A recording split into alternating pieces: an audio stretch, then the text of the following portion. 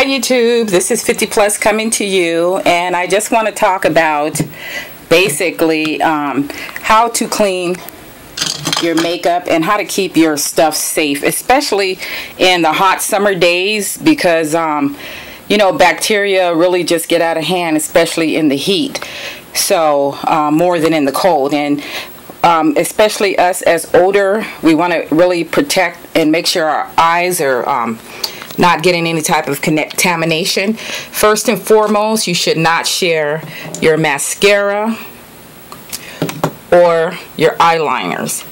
Okay, but if you have a girlfriend or somebody that comes over your house, or your children want to get into your makeup just to be safe, you want to always have a bottle of alcohol. Now, well, have some alcohol, but to make it convenient, you can just go ahead and recycle a bottle, a container that you have that has the spray on it, and fill it up with alcohol. Now I usually keep this in my the dresser with all the rest of my makeup. I keep that there. So not only do you kind of make sure that your brushes are cleaned on a regular basis, you want to make sure everything else. So here are some ways to keep things sanitary. I have this little tin pan because usually the makeup artists, they have like that I don't know, that aluminum type sheet that they put makeup on because it's not porous. Well, this, if you go inside of Michael's or Walmart or any arts and craft store, you can find this, and this is designed for paint. And I usually pour my foundation out in the middle. Sometimes I pour the powder in here, and this works just as good if you can't find that little sheet to put the foundation on for that's designed for the makeup. So when it comes to mascara, you can't put alcohol on your mascara. Although it would be a good idea to get a makeup wipe, and not a makeup wipe, but like a cotton round or a cotton ball, and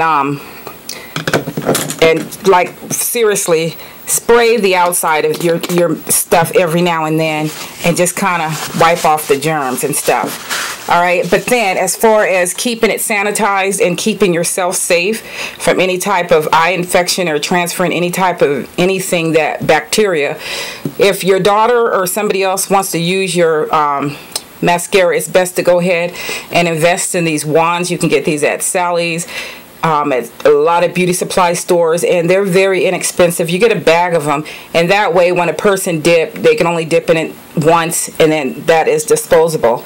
So that's how you would help keep the mascara sanitized. Now as far as the lipstick is concerned, you want to sanitize the outside with the alcohol as well, but then you can get the lipstick, and you can roll it up as far as it'll go.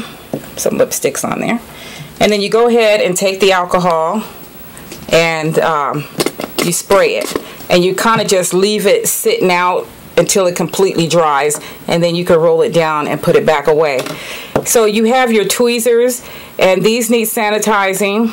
You have your eyebrow razor, and it's always, every time I use mine, once I'm done, I always clean it off and spray it down with alcohol. But I really don't make the practice with my tweezers. But like I said, if you have people coming in your home, like your kids and their older teenagers or your siblings, it's best to try to keep these clean. And when it comes to eyeshadow, okay, so this is a pan of eyeshadow that I made myself with the e.l.f. And basically what you would do is get the alcohol, and you can literally go ahead and spray that all across, I'm spraying it exactly on top, and then you let that dry. And you could either maybe get a Q-tip and clean around the sides, or you could just let the whole thing air dry. Alright, so that's how you would clean your powder eyeshadows. Just spray the whole surface with it. You don't have to scrape off the top edge or nothing like that. Just spray the whole surface. And then you might want to spray the outside of it also. And I mean, it's like spring cleaning your makeup. You know what I mean? Just to get all the little gook off of it, the fingerprints off of it, and stuff like that. So then as far as the lip liner and the eyebrow pencil. Okay, so what you would do with the lip liner and the eyebrow pencil, give me 1 minute. So you would have the lip liner, I'll just take this for instance, and wait, you first you want to clean out your pencil. You want to clean these out as well. So usually they'll come with a little pick in the back for you to kind of get the parts of the now this happens to be one where both sides come out, but you would want to like use this to get in between them small areas where sometimes the eyeliner will get stuck up in there, and that's what that's for. And then you want to spray this all down as well. And then once you spray this down, you want to take the eyeliner and you want to give it one clean go around. So you want to go around all the way once. And then you have that clean point there.